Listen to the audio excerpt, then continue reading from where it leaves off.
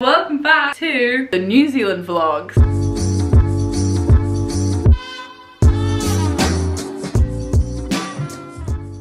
Welcome to the second New Zealand vlog. I join you today from Rotorua and I'm really excited about this vlog because so many people told us that we have to stop off in Rotorua when we're traveling in the North Island. So of course we had it on our list of places that we were going to stop. We're actually here for 2 nights, kind of trying to see as much of it as we can in that time because there's a lot here, guys. Like, if you haven't heard of it, which you probably haven't, it's quite close by to Hobbiton where they film The Hobbit and The Lord of the Rings. It's also quite famous just because it has a lot of its own activities going on. It's like a geothermal spa. There's like a million adventure activities that you can do here. So we knew that we wanted to stop. And our first port of call was actually the Redwoods Forest. Now, we got here last night and it was already pretty much getting dark when we arrived because we spent the morning in Auckland with Johanna. And when we arrived, we went to the Redwoods Forest and did their nighttime enchanted forest activity. So I did film that and I'm gonna insert it here because it's basically this huge, like, I guess kind of like an art installation in the trees, like in the treetops. So you're about 20 feet above the ground and it takes like 45 minutes to walk around and it's just this absolutely stunning nighttime activity. And the Redwoods Forest is really famous here in Rotorua as well because it has like some of the oldest redwood trees in the world. And guys, they were massive. I was kind of like, oh my god,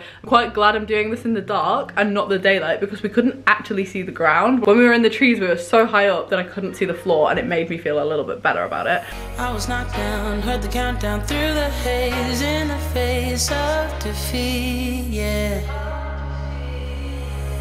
I was real dead. This is just crazy beautiful, these lanterns hanging 20 foot above the trees, like, that's stunning. We're gonna carry on walking because we're not really meant to stop, but it's just too tempting. It's like I was spellbound, all the odds were against me.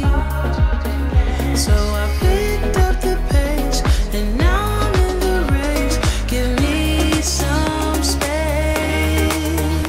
I'm a movement. That was our first activity and then we came back and pretty much went to bed. So this is the Airbnb we're currently staying in. See it behind me, there's Tom. The bed is unmade, classic, really good. I'm not even going to show you the rest of it because I have somehow managed, guys, to come in and take my stuff out of the car and I've just put it on every single surface. Like, I woke up this morning and I was like, why are all my belongings across every single surface in this Airbnb? So it's not the tidiest, but I found this just on, actually I found it on booking.com. And the main draw to it really was the kitchen and the kitchenette because it means that we can have breakfast here. It means that we can just stock the fridge up with a couple of bits. I actually just bought these as a little snack and they're so nice, honestly, guys. But yeah, Rotorua is our second destination here on the North Island and I'm super excited because today we are actually going to Hobbiton. Let's go! Hey guys, you joined me from the car en route to Hobbiton. Basically, Hobbiton is one of the most famous things to come and visit and come and do here in the North Island of New Zealand, and I'm sure that you have seen it before because I have seen so many people visit this movie set that I feel as though this is definitely like the thing I've seen the most about in New Zealand, which is so funny to me because, like, Tom and I have actually never seen The Lord of the Rings, but this is where they filmed The Lord of the Rings and also The Hobbit, which I have seen, and I've also read the book. I liked The Hobbit. I read that as, like, I think I would have been about 12 years old, but I don't really remember them, I'm going to be really honest. Definitely have seen the first 2 Hobbit films. Couldn't really tell you what happens in them. Do you remember what happens in the Hobbit movies? No, to be honest. So I guess we're going to learn quite a lot today. We knew that we wanted to do this while we were here, not only because it's really famous, but because it actually looks really cool.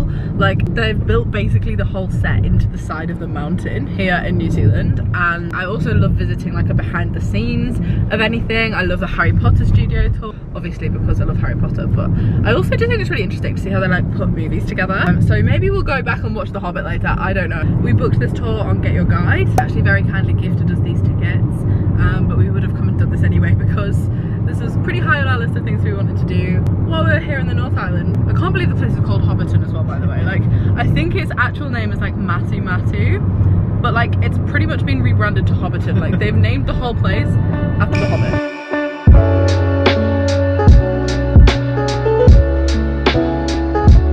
We have made it all good. We got the tickets, didn't we? This looks quite cool.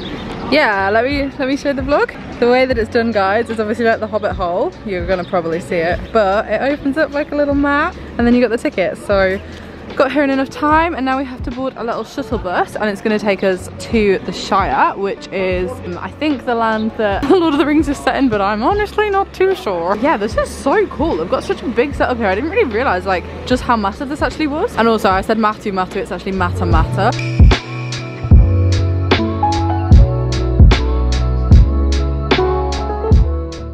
On the way in, that is where we met Frodo.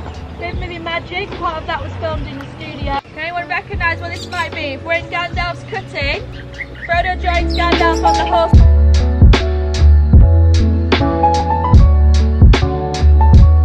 So cool, guys. We're actually learning a lot about how they made the movies as well, like about why there's so many of these and they're all different sizes. And that is basically because, kind of similar to in Harry Potter actually, where they have Hagrid playing alongside Daniel Radcliffe, they have like multiple different sizes of all of the props so that it looks like bigger and then smaller, because obviously hobbits are meant to be tiny. And although I think, is it Elijah Woods that she's saying played Frodo, and then obviously Martin Freeman as well, small, but they're not hobbit size. So they are really tiny. Oh, Tom's being photographer. But this one here is obviously really small. The door here is tiny, but there are some of them that are actually like full size, so it's very interesting. Oh, have we lost the group? And suddenly on this purpose-built set we've actually stepped back into Yorkshire. Different beers. Oh nice. Yeah. As part of this tour, guys, you get a complimentary drink, so we're gonna go have a little cider in the Green Dragon. The best part about this is we actually have a Green Dragon pub in Beverley. My family go in there quite a lot, and this pub's also called the Green Dragon. Which one's better?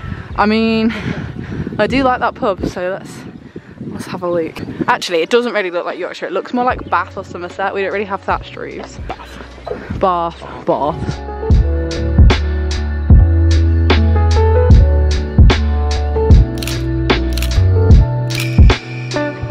Okay, we have just got back from Hobbiton. This is our hire car, guys. It's actually really, really nice because inside it's absolutely huge. Like, we thought we were gonna have a way smaller car than this. It's also got CarPlay built in on the screen, so we can have maps and music. Like, it's a really decent car. It's definitely bigger than the one that we ordered. But the best part is I'm just keeping my suitcase in the boot so that I can like live out of this without having to take this into like wherever we're staying. The reason that I'm showing you this is because we have just popped back to the Airbnb straight from Hobbiton, and we're gonna quickly get changed because we're going straight back out, and I'm so excited about tonight, guys. Spa night. Spa night, spa night. Are you excited? I'm excited actually. I'm actually stoked. Whoa.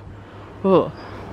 That was horrible. Why did I just say stoked? That was weird. Also, guys, right, when my suitcase came off of the plane, let's ignore the heavy tag, that's embarrassing. It's like covered in this like white powder.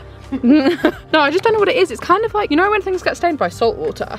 But I don't know what it is, and it wasn't like this before the flight, so thank you so much, Air New Zealand. I really do love my new pattern on my suitcase. Is it fancy where they'll give us like... I think they might give us a robe and slippers. It looks really nice. Anyway, yeah, if you didn't gather, we're going to a spa this evening, and as I said, Rotorua is famous because it is like a geothermal spa area. All of New Zealand is pretty volcanic, so they have all of these really natural forming geothermal spa areas where the water is like really warm, and they've obviously kind of marketed themselves off that and built a couple of spas around it. And the one we're going to tonight is like the top recommended one in Rotorua, and it is called the Polynesian Spa Resort. I'm really excited. There's tons of experiences you can have here. You can do like mud baths, mud facials, obviously get like massages, things like that. They have a yoga retreat there. We are just going for their like basic geothermal spa things. There's loads of different tickets. Basically, we've gone for the most basic one, and we get access to like most of it, I think. I mean, it just means that we can chill there for a couple of hours. We have booked their like sunset slot, so I'm quite excited. And I think they also have a restaurant on site or a cafe or something, so we're gonna get some food as well. Yeah, we're heading to the spa for the evening, and I am excited, not stoked. One thing I will say about Rotorua, it smells. Is it smells, yeah, like it has just a horrible smell, guys, of like rotten eggs. I don't really know how else to describe them, and I think that that's actually, again, from the like geothermal volcanic whatever it is. But we had heard this before, like so many people had mentioned it. Basically everybody that we'd mentioned we were coming to Rotorua to was like, oh, by the way, it stinks. So yeah, that's definitely something to note if you're stopping here on your New Zealand road trip. They're not lying. Those people are not wrong. It really has just a foul smell in the air. So I'm intrigued to see if this spa smells nice. Like, is it going to be a pleasant and relaxing experience, or is it going to smell of rotten eggs the whole night? You worked inside my head, all the odds were against me. But now I'll lead ahead with grace, I'm winning this race.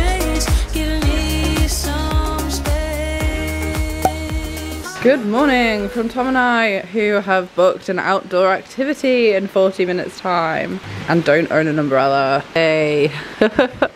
Welcome to New Zealand. We also left our swimwear on this bench outside because when we came in last night it was really warm. It was a nice sunset. Stupidly didn't check the weather. Left my bikini out to dry. Bikini is now more wet than it was when we came back from the spa. So yeah, this is really good. Good morning from the car. I am wrapping Pippi Longstockings with these braids, but... Who? Pippi Longstockings. Who's that?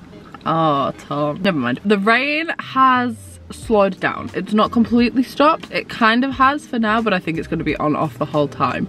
So we have come to the little activity that we're going to do before we leave Rotorua, and that is the Maori village experience that is here to learn about the Maori culture. Now, I really hope that I'm saying that right. Do correct me if I'm wrong. The Maori culture is obviously the culture that existed in New Zealand before there was any European settlement here, and is still very prevalent. Like throughout New Zealand, it is a lot more of like a part of their day-to-day life than, say, for example, the indigenous culture in Australia is in theirs, I would say. So I really want to learn a bit more about it. I don't know anything really at all other than bits and bobs that Johanna has told us. So we're going to do this little village experience. I'm not too sure what to expect. We just booked this last night because we'd seen it signposted here. Very little forward planning. I mean, it's probably the best place from what we've found in the country to learn about like the Maori life. So let's see. I'm excited to learn about it. I'm excited. Yeah, I think it's going to be really interesting. I think it's quite important as well. Like, yeah, we're in this country, we should really learn respect, about its past. Yeah, of course. I mean, we did the same in Australia and it was really interesting. Yeah, I'm excited. Also guys, this is kind of what Rotorua just looks like, and this is also probably why it smells, but this is like the geothermal, like spa volcanic element to this town that I think kind of makes it famous. Like,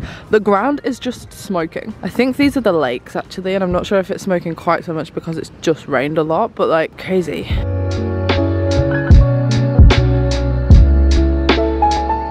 Pictures that you see in this little area, yes, these are pictures as a young girl that I remember.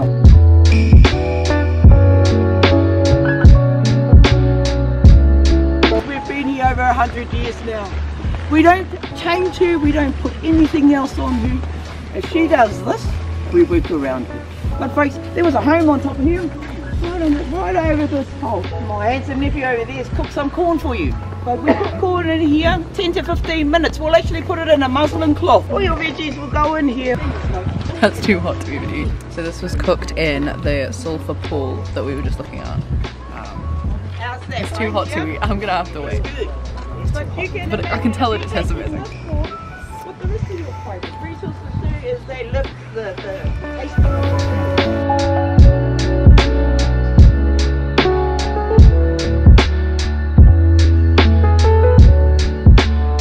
So, shock horror, you joined me from a different room in a different place. I forgot to end the vlog.